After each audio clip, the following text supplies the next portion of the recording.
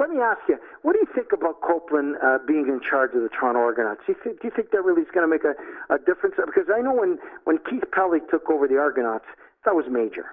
That was major. He turned it I think around. The Argonauts, the biggest thing for them is Copeland another Keith Pelly or not?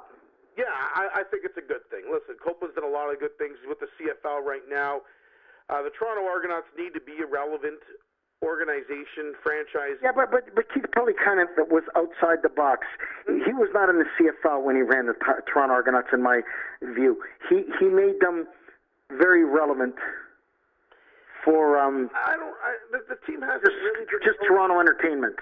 Yeah, listen, I mean, like the Rogers Center's not a good football atmosphere.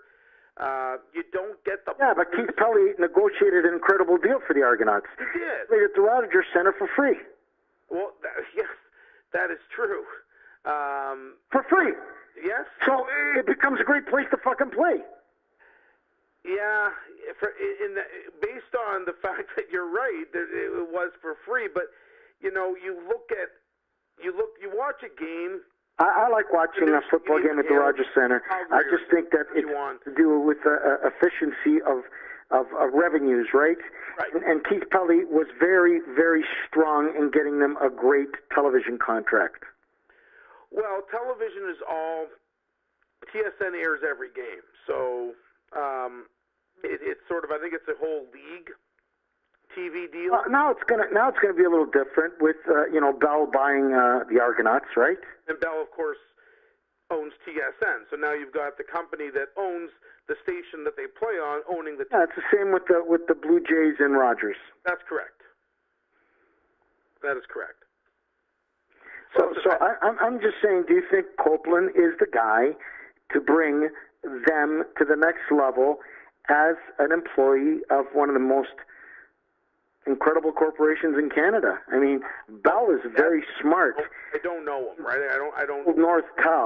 Nortel. Everybody said you're out of your mind. Mm-hmm. It's the best thing that they ever did. Like the CEO, the CEO at that time, I can't remember his name, was a genius. Mm-hmm. Because you know what Nortel was after they were sold. Yeah. Worthless. Absolutely. And I think it's a good thing for the Argonauts. I think the biggest thing for them is the new stadium. Why do you like Copeland? Why do you like him? Well, because I think he's accomplished. Like I said, I don't know. Okay, so just for the people who don't know about him, give me a small synopsis of what he's accomplished and who he is and why he's going to be the messiah for the team. Well, listen, I think that the fact that he's been working with the CFL as closely as he is means he understands the league. He knows the challenges. He knows the challenges of Toronto. And so knowledge and experience, is that what you're saying? Someone who understands what you're up against, and I think that's what's big for the Argos. He's a guy who's going to care about the position. He's filled the roles for Bell for the Kilmer Group. He'll basically he'll assume ownership of the Argos at the end of the year, and he has, again, his resume. Well, it's a pretty big corporation. When you get hired by Bell Global Media, right? Yeah. That's a pretty big corporation, you know? And you're the top guy for a brand new acquisition. That's got to say a lot about you. You know what I'm saying? The most important thing is that right now Copeland's the president and chief operating officer of the CFL, right? So he's already responsible for all of the league's business operations. So again, he understands everything that's going to go into this.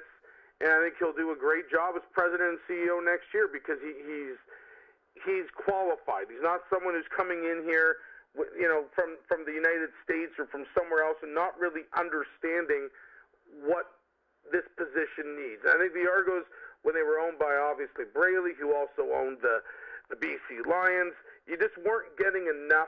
So you would say he couldn't do extremely well versed when it comes to the CFL. He knows that business inside out. Inside out. What you're saying?